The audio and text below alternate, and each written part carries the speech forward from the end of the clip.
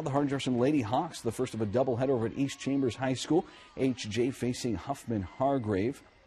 Early in this one, the Lady Falcons with a nice touch shot here off the Lady Hawks' fingertip for the point. Hardin-Jefferson, though, would be able to respond. A huge hit by Kelby Sparks, and that creates a spark in the gym. Just check out the crowd.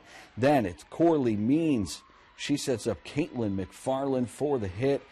HJ wins that first set. Set 2 now. Huffman with the shot. HJ disciplined enough to let it go out of bounds. Lady Hawks, as you see, take the match 3-1 to advance to the area round.